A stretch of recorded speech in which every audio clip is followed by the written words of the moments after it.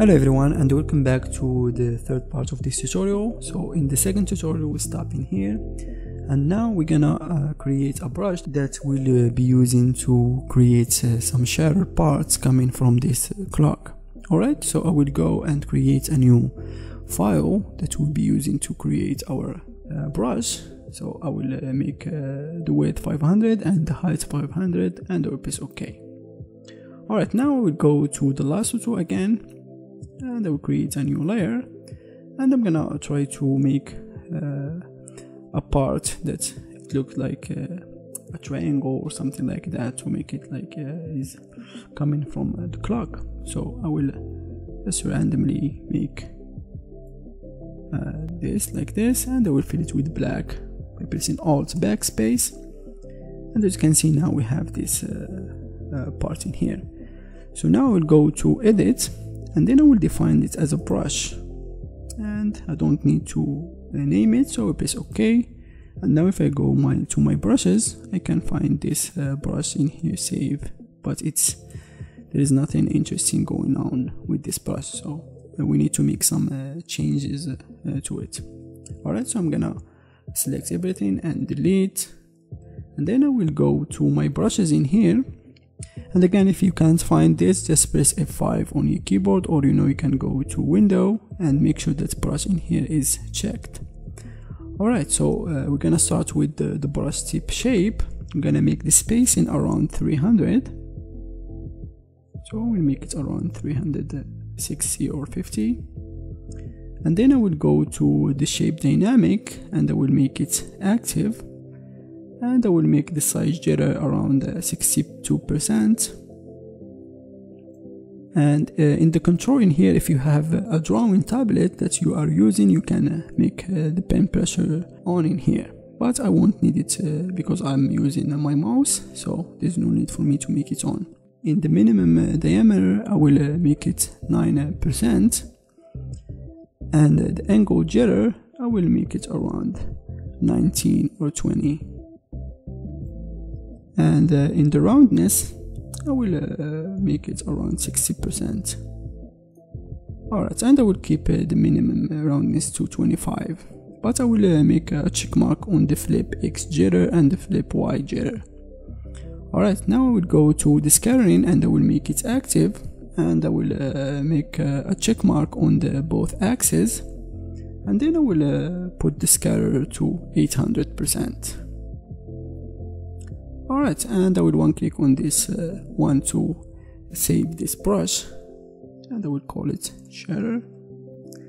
You will find this brush along with all the file that you will be using for this tutorial down in the link in the description below, so just download it if you want. Alright, so now we have this really interesting brush in here. If we can taste it in here, as you can see, we can create some really cool stuff with it.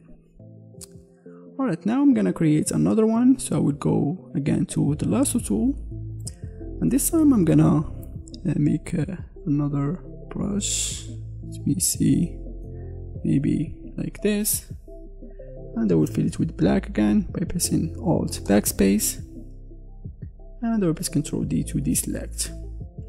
Alright, so I will go to edit again, and I will define it as a brush tool, and I will press OK. Now I will make the brush active, and as you can see we have the same shape in here. So I will go to the brushes again, and I will go to the brush tip shape, and again I will make the spacing around 300, and then I will go to the shape dynamics, and I will do the same as I did for the other one, and I will save it. So I will call it Shatter 2. And I think we can use these two brushes. Alright, so let's close this, and let's make a new layer, and I will call it Shatter. And let's start with this brush. Let's make it around 20 pixel or 25, and let's start like this. Alright, I think it looks good.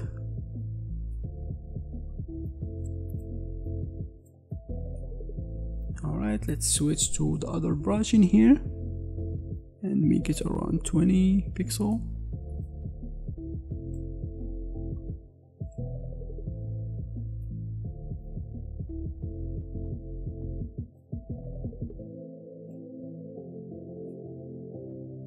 Make it a little bit smaller.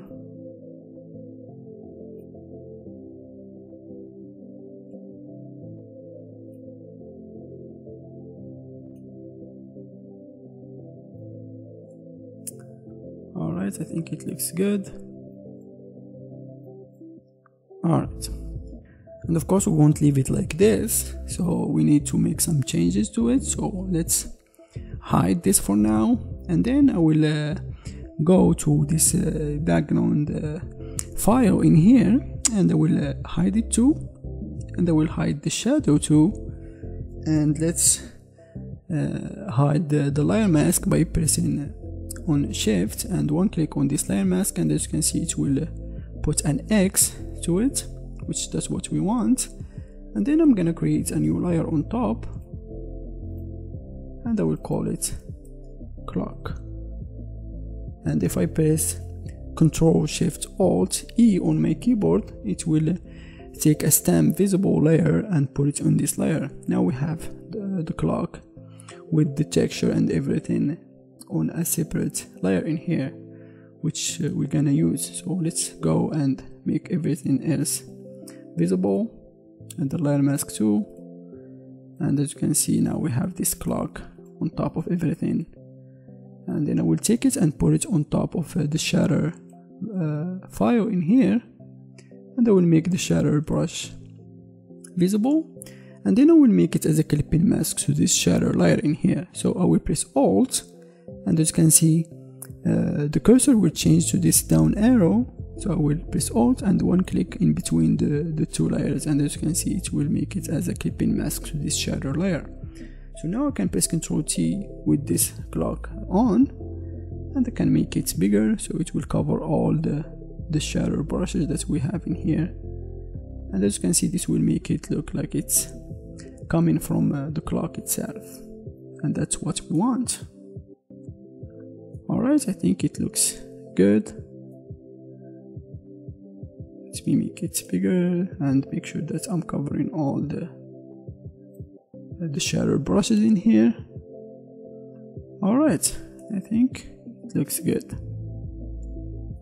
Let me move it around and see. Alright, I like this. Now let's go ahead and open the shatter glass that we'll be using.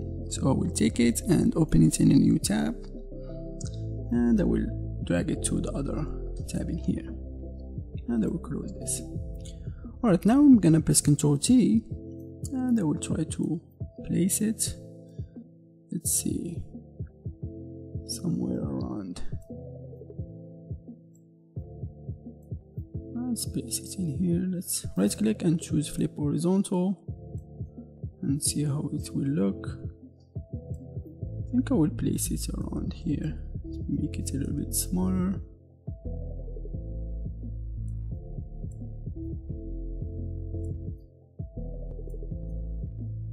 Yeah, let's do it like this.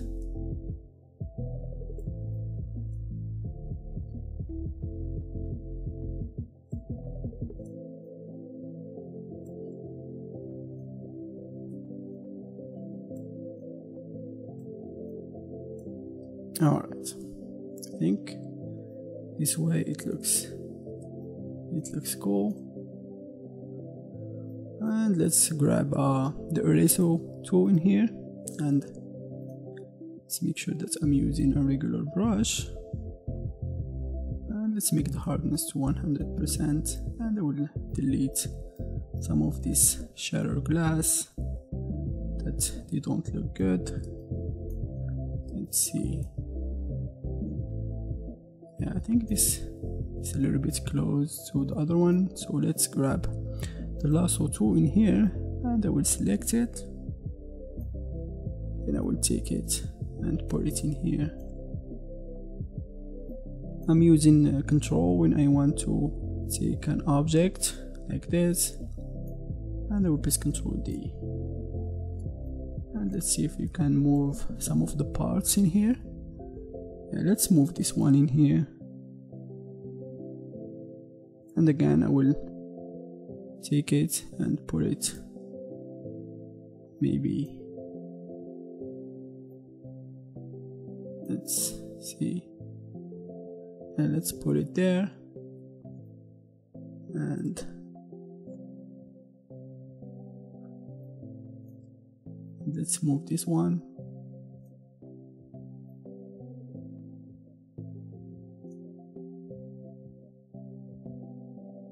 Alright, I think this is enough. Alright, now I'm gonna press Ctrl L and I will try to make it a little bit lighter, and I want to keep the shadow of it, so because that's what we want. Alright, and I will press OK. Alright, now I'm gonna make a copy of this clock that we put in the shatter layer in here. So I'm gonna select it and I will press Alt, and as you can see I can make a copy of it, and I will put it on top. And then I'm gonna do the same as I did for the shatter layer in here. So I will press Alt and I will make it as a clip-in mask to this layer. Let me rename this layer to shatter glass. And now I can move this clock to cover this glass in here, so you can make it smaller.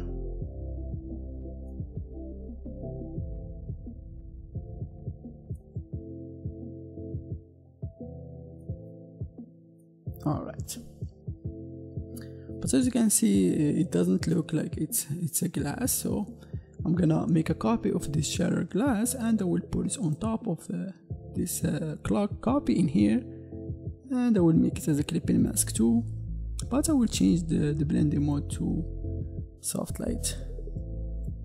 And there we go, we have this really interesting look to it,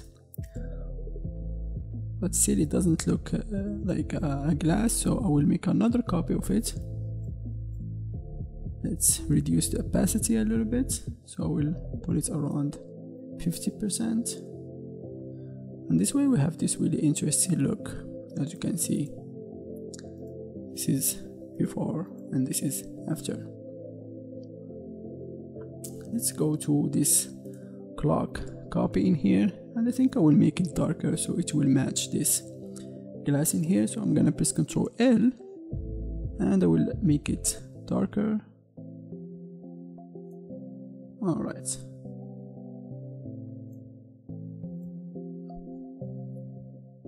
Alright, so that would be all for the third part of this tutorial. Don't forget to subscribe and comment, and wait for more tutorials to come, and have a nice day.